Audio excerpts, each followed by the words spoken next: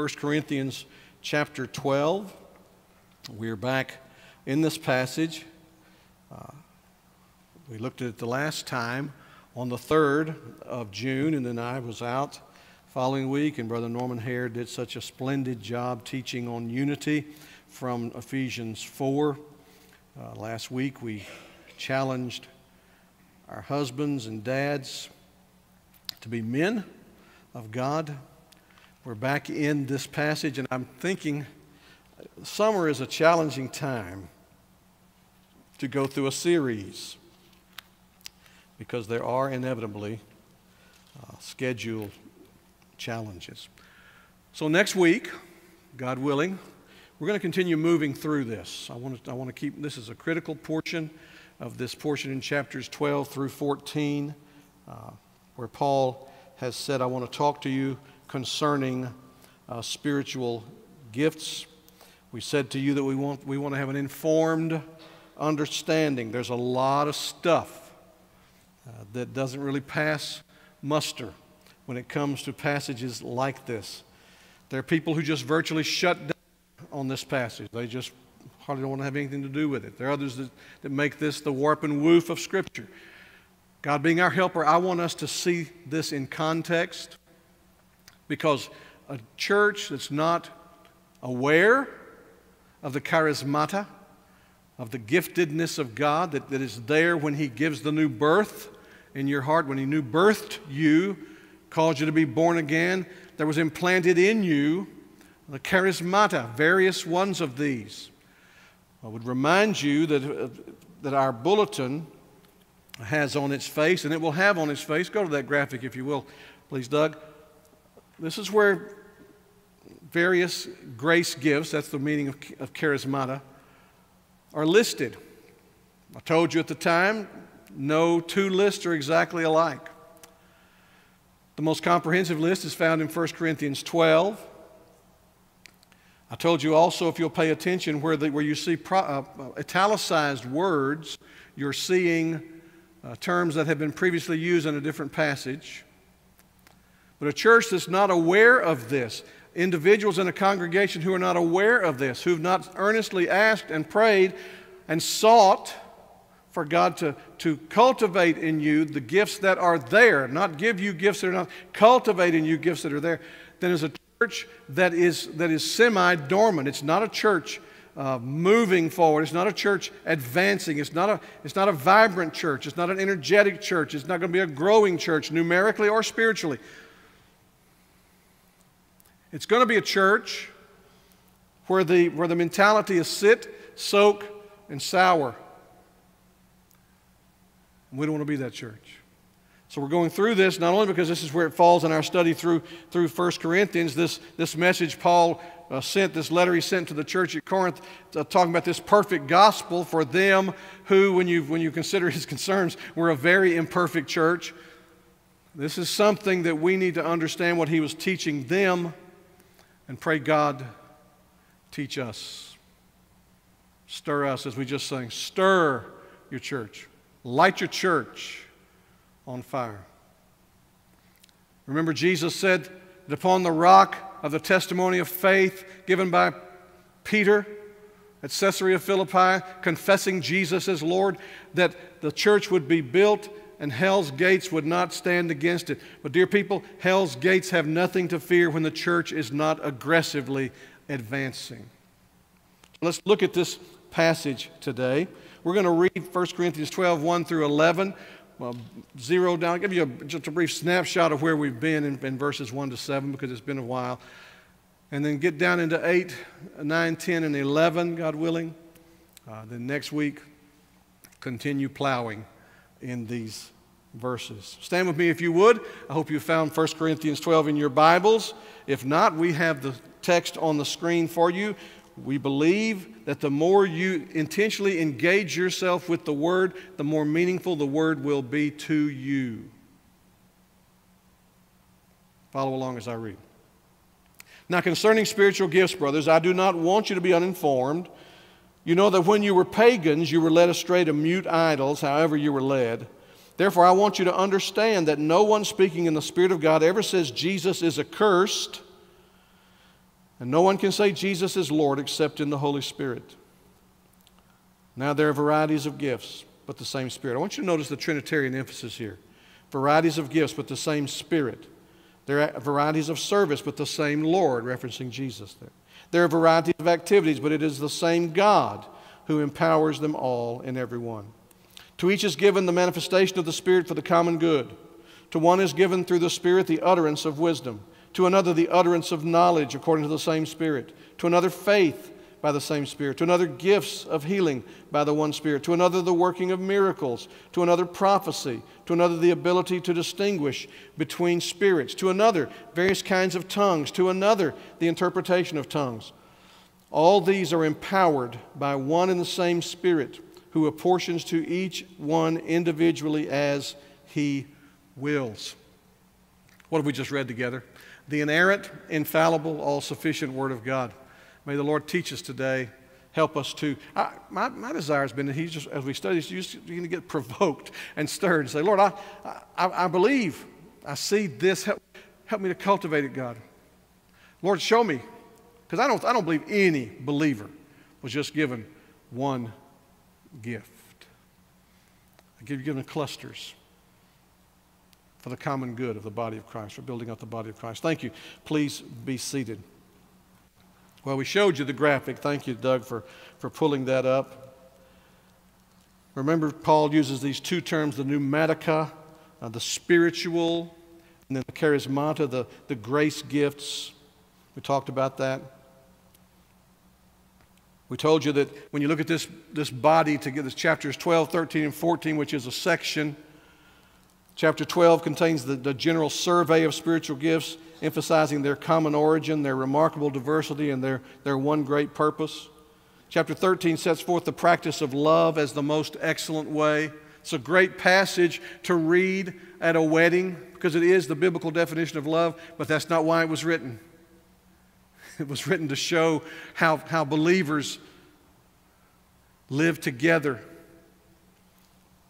in harmony. The more excellent way, Paul calls it. In chapter 14, verses 1 to 25, he deals specifically with the gift of tongues, contrasting it with the gift of prophecy and showing the superiority of the latter. He closes chapter 14 with general directions concerning the conduct of church worship. That's what we're looking at. We've already looked at portions of chapter 12, the test of speaking in the Spirit, verses 1 to 3. We're going to look, God willing, beginning next week or week beyond, at the illustration of the body that he uses. Today, looking at this diversity of spiritual gifts, verses now 8, 9, 10, and 11. And so I want us to think about what we're seeing here, and we'll see more of. There's diversity in unity.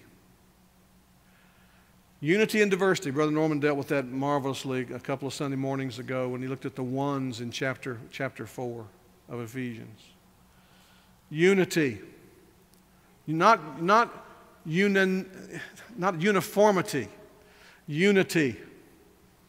Various. Variegated, if you know what the word variegated means. If you have variegated thread, if you've ever done a tapestry, and on the top there's this pattern of different forms and colors. Look on the bottom, it looks like a mess, looks like chaos. Variegated. That's what we're put together as a body. We're not alike, thank God. Viva la difference. The dominant thought is unity in the midst of diversity. He's affirmed diversity, verses 4 to 7. We talked about this word varieties, remember? Varieties of gifts, verse 4. Varieties of service, verse 5. Varieties of activities. It's the word variety means apportionment or distribution, allotments, if you please. Differences. Varieties of gifts in verse 4. The charismata is the word there. The grace gifts. Varieties of service in verse 5. That's the word diakonia. You hear the word deacon in that, but it means service. Varieties of activities. That's the word energemata. You hear energy in that, right? Activities. The term gifts calls attention to the quality and grounds of these things. They're free. They're the free bounty of God. You don't get them for human effort. No person bestows them on you from God. The idea of service emphasizes their purpose, how they're to be used. We say here that if we've joined this congregation, that we have done so, we are followers of Jesus Christ, called to love God, to love others, and to serve the world. So these gifts provide the way to serve. Activities points to the power, operative, the energy, the divine energy implanted in the new birth. Same Spirit, same Lord, same God. So Paul's saying here, the church is at its best when it's aware of and practicing and engaged in the expression of the charismata, the spiritual gifts for the common good given by the triune God. Just as salvation comes from the triune God. There's abundant variety in the midst of this profound unity of the body. And because they come from God, they're sourced in God, as we sing, "Come thou fount of every blessing." It all comes from God. Romans 11 says, "For of Him, through Him, unto Him are all things." Then no one should ever seek an occasion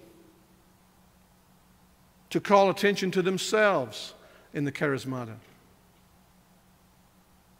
There should never be an occasion for rivalry, for jealousy, for discontent, for feelings of inferiority or feelings of superiority, if you understand the source. That's what we looked at. So let's look at today diversity explained in verses 8 to 10. Paul says, For to one is given through the Spirit the utterance of wisdom. Notice these ninefold expressions here. The utterance of wisdom. To another, the utterance of knowledge, according to the same Spirit. To another, faith by the same Spirit. To another, gifts of healing by the one Spirit. To another, the working of miracles. To another, prophecy. To another, the ability to distinguish between spirits. To another, various kinds of tongues. To another, the interpretation of tongues. Ninefold expressions of spiritual giftedness. He's saying this is how diversity works. This is, in a body, you don't make a lot about how you're different. Well, I'm different. My needs are different. No, that's not. That's a complete miss. I told you before over and over, what about me? What about me? That question, find that in the Scriptures for me, please. It is not there. Not there. So let's look at these. Some people have tried to divide them into categories. I'll give you a couple of examples. I don't think they're hard and fast here. One, like verse 8, speaks of gifts associated with intellect. You're going to see mind, emotions, and will in this categorical. Verses 9, part of verse 10, gifts related to the will. And then into verse 10, gifts associated with the feelings or emotions. That's some people have tried to divide them up that way. Others have suggested 5 divisions. First, gifts having to do with intellectual power, the utterance of wisdom, utterance of knowledge. Secondly, gifts expressing miraculous power, faith, healings, miracles. Third, gifts that are related to teaching power, prophecy. Fourth, gifts that pertain to critical power, distinguishing between spirits. And those that have to do with ecstatic powers, various kinds of tongues and interpretation of tongues. Just let you see, I don't subscribe to those, but people have thoughtfully wrestled with how to understand these. Let's look at the first one, utterance of wisdom. You hear people say something, well, I have a word of wisdom. What is this utterance of wisdom? In the New Testament, wisdom is most often used of the ability to understand God's word and His will and to skillfully apply that understanding to life. We joked before and working in camp settings with young people, we would ask, we have any sophomores here? You don't raise your hand. We have any sophomores here? Well, the word sophomore is from two words, sophos or sophia, which means wise, and moros, which means moron. And a sophomore is a wise moron. And I'm not being harmful. I'm just saying that's what the word literally means. That's where it comes from. Well, when you have biblical wisdom, you're released from the moron category, right? In fact, this idea of wisdom seems to be something you can ask of God. Look at James chapter 1, verse 5. If any of you lacks wisdom, let him ask God, who gives generously to all without reproach, and it will be given him. You've heard the adage, better to keep your mouth closed and be thought a fool than to open it and remove all doubts. There's a lot of that happens on Facebook, social media. What do? Well, you lack wisdom? Say, preacher, I feel unwise. Ask of God. If you belong to Jesus Christ, if you've been saved by grace through faith, the Scripture says ask. So it's the utterance of wisdom. There's this wisdom that God gives. James goes on to say in chapter 3, verse 13, who is wise and understanding among you? So you pick up this idea that wisdom has the aspect of understanding. It's also practical application. By his good conduct, let him show his works in the meekness of wisdom. Wisdom acts. We'll look at knowledge in a minute. Knowledge may take in and communicate. Wisdom acts. James 3:17, but the wisdom from above, because there is a worldly wisdom. If you're familiar with Pilgrim's Progress, you know one of those rascally characters was Mr. Worldly Wise Man who sent Pilgrim down the absolute wrong path. Almost did him in. Wisdom from above is first pure, then peaceable. Notice the marks of wisdom. Gentle, open to reason, full of mercy, good fruits, impartial, sincere. Utterance of wisdom. It's a speaking gift because utterance has about it that you would communicate these things. Well, utterance of knowledge. It's interesting to me that Paul puts them in the order he does, but he does so by divine inspiration of the Spirit. Utterance of knowledge is the gift of communicating knowledge. It may speak of the ability to expound Christian truth. You hear people say, I have a word of knowledge. When that happens, it better correspond to the Scripture. What you're going to see as we get through this area and we jump into chapter 13 in the near future, and we realize that the completion of the Scripture has a tremendous impact upon the charismata. We're going to show you how some of these things transform, these gifts transform. When we get into chapter 14, where Paul basically just burrows down on prophecy and tongues, not contrasting them, and tongue. Go ahead and, if you want to read ahead, read through chapter 14. We're not going to be there for a few weeks. But read through chapter 14 and see how Paul uses the word tongue and tongues and the distinction he makes there. That's the key to understanding the remarkable gifts and to seeing how Paul stands on them. In the first century, word of knowledge was revelatory. The Scripture was being written.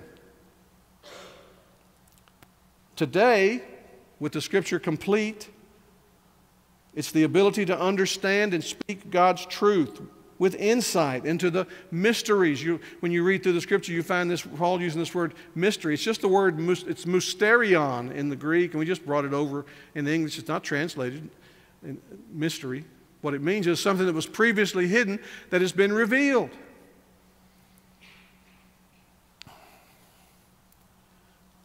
There should be insight into the mysteries of the Word that cannot be known apart from God's revelation. Just look at a couple of places here in Colossians. Colossians chapter 2, Paul says, in order that their hearts may be encouraged, being knit together in love, to reach all the riches of full assurance of understanding. Look at how he's loading up the language here. and the knowledge of God's mystery. The knowledge there, this utterance of knowledge, which is Christ. Another key we're going to use going through these things. If somebody's making a lot about themselves, making a lot about the Spirit, making a lot about experiences, and not making a lot about Christ, I don't care how sincere they are, they're not practicing the charismata. Christ is enough for me, we sing. Look at 1 Corinthians 13:2. Again, we go, if I have prophetic powers and understand all mysteries and all knowledge, if I have all faith so as to remove mountains but have not love, I'm nothing. So he's talking about this. If I have all knowledge, if I have been taught and brought to understand and explain the mysteries. One writer said, knowledge majors on grasping the meaning of truth. Wisdom emphasizes the practical conviction and conduct that applies it. One commentator said it's the discourse, in other words, the communication, not the wisdom or knowledge behind it, that is the spiritual gift, for it is this that is of direct service to the church. Remember, it's all for the common good.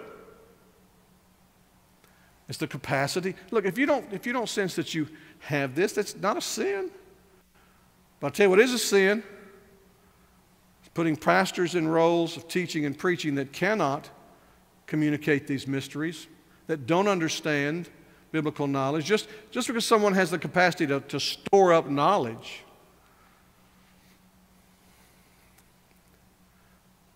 to communicate and apply. Teachers should not be teaching who cannot understand, communicate, and make application to themselves and to others. Colleges are full of people like that. Talking heads. What Paul values is wisdom and knowledge communicated, that is, spoken for the common good of the church. Then you have the third one, is faith. Now, when he says faith here, this cannot be saving faith. Every believer has saving faith. When you were saved, here's what happened. Whether you were aware of it then, aware of it now or not. When you were saved, the Spirit of God came. He took the gospel that had been shared with you and shown to you, however often or how infrequently. He took that truth set before you like light into a blind man's eyes, and He opened your heart. The Lord opened Lydia's heart, remember? She was a God-fearer, but she wasn't a follower of Christ. And when Paul spoke to her down by that riverside, he opened her heart so that she would receive the things. When you were saved, you were enabled in the new birth to repent of your sin, to be sorry for your sin, and to hate it and forsake it, because you became keenly aware that your sin was an affront to God, it displeased God. So it enabled you to repent, enabled you to believe, to embrace the gospel of Jesus Christ, that He is the Son of God. He came and lived the life you were commanded to live and did not. He died the death that you should have died. He bore God's wrath as He bore your sin on the tree. He rose from the grave. You were enabled to repent of your sin and believe the gospel. You were brought from death to life. And everyone that's been saved, been enabled to believe. So this faith here is not saving faith. It's in the category of a wonder-working faith. I call your attention again to 1 Corinthians 13:2, where Paul speaks to that. Look down in the middle. And if I have all faith,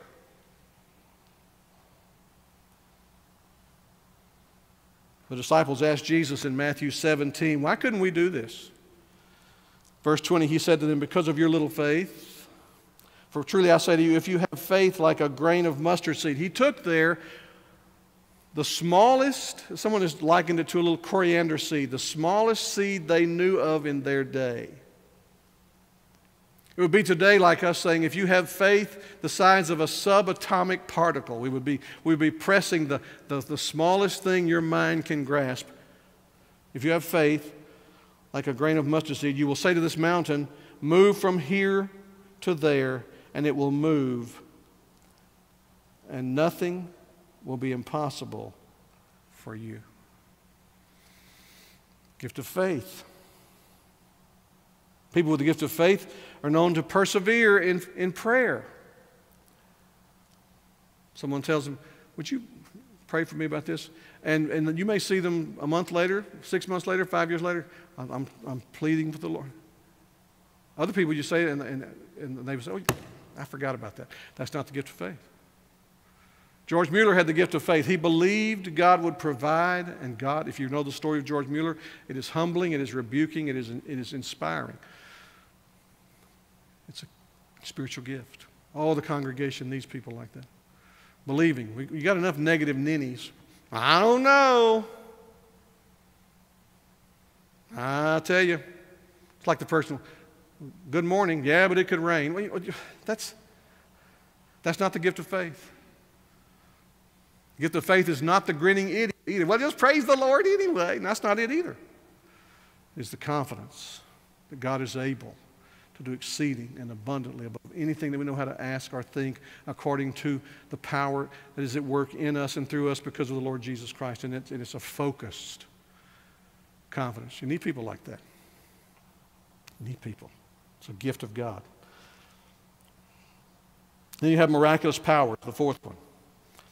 These miraculous powers, we're only going to start this today, but this is critical. Because there are people going around who are claiming that this is what they have. It's a temporary sign gift. One writer said, it was for the working of divine acts contrary to nature, so that there was no explanation for the action except that it was by the power of God.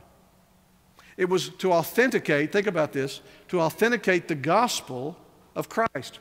What was Jesus' first miracle? Do you remember? You had it referenced for you a couple of Sunday nights ago as Joshua took you through John. Jesus performed his first miracle in chapter 2, verse 11, at the wedding feast in Cana. Notice what the verse says. This, the first of Jesus' signs, he did at Cana in Galilee and manifested his glory. Jesus did that over and over. In fact, the apostles did not do this so much. You never have the apostles turning water into wine. You never have the apostles in a boat on a raging sea saying, stop, be still. It's to authenticate the gospel in an area where they had never heard of the gospel. That plays into an understanding of spiritual giftedness. When you have nothing to communicate with it, put in their form of communication, then power is what gets their attention. Power. And these miraculous powers. And I told you when we went through the Gospel of Mark that when Jesus healed the paralytic, the fellow who was on a mat, dropped down through the roof, right in the middle of the courtyard where he was teaching, that Jesus shows us, if we'll let him, if we'll hear it, if we'll receive it, he shows us why he performs miracles. And it should be the measure of that throughout the Scripture and in today's life. Listen to him here. Chapter 2, verse 9 to 11. Which is easier? Because he had just said, remember, when they dropped the mat down and the guys are hanging over the roof hoping that Jesus, whom they've heard can heal, will heal their friend, he said, your sins are forgiven. Well, that's nice to hear, but that's not why they were there. And so he says, and of course they begin to whisper, who can forgive sins but God? This guy's a blasphemer. He said, which is easier? To say, your sins are forgiven? Or to say, rise, take up your bed and walk? But that you may know that the Son of Man has authority on earth to forgive sins, that what I just said to him is true.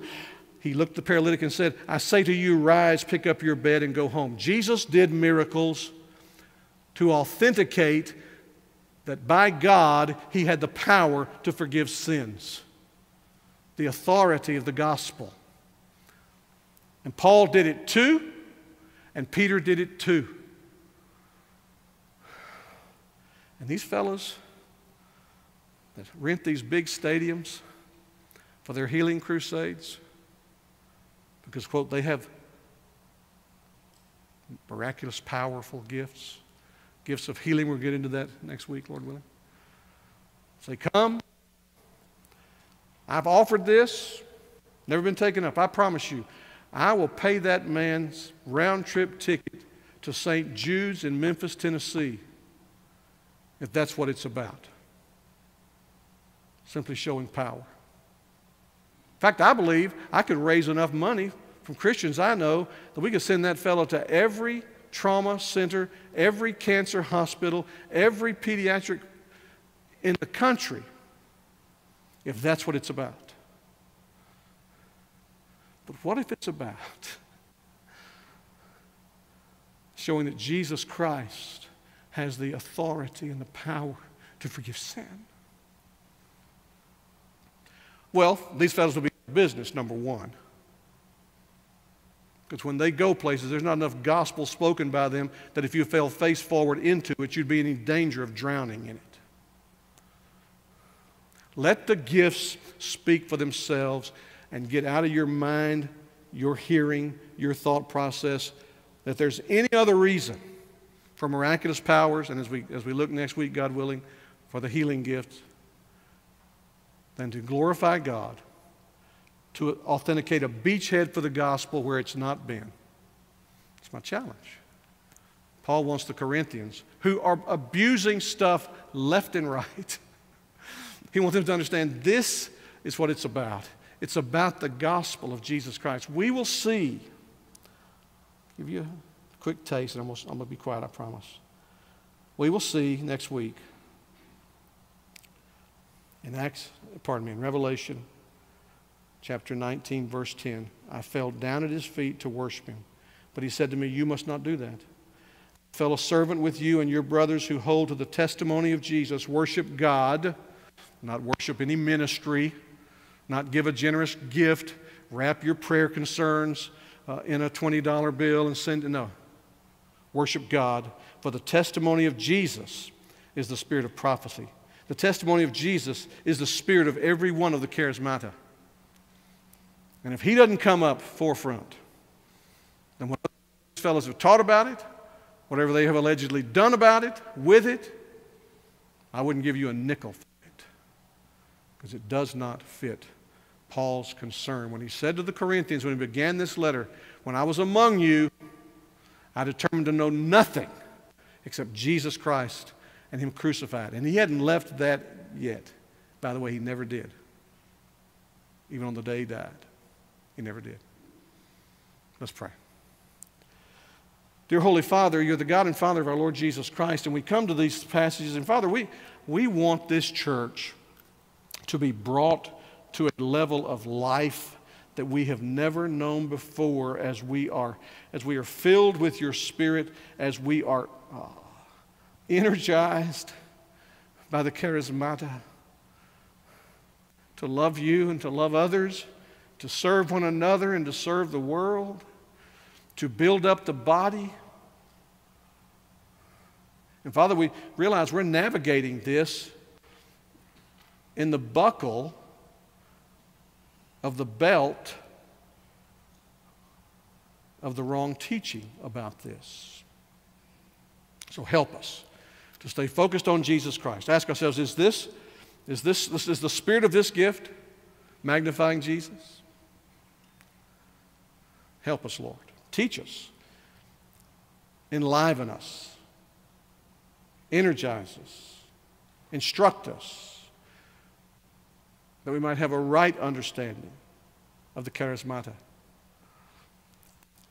and a manifestation that we've never known as a congregation before. We ask this in Jesus' name. Amen. Let's stand together and sing this morning. As we stand and sing, if you would like to make application for membership in our church,